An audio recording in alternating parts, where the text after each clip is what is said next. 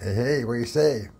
These are my poached eggs, air fried wedge potatoes, toast with jelly, hot sauce, ketchup, milk.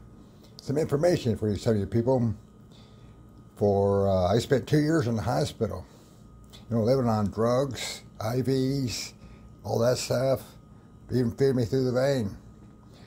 And for over a year out of the hospital, the only thing I was able to eat was poached eggs in the morning and a milkshake in the night. All the time I was trucking for 14 years, I never weighed more than 165 pounds. Geez, some of my tarps weighed more than I did later.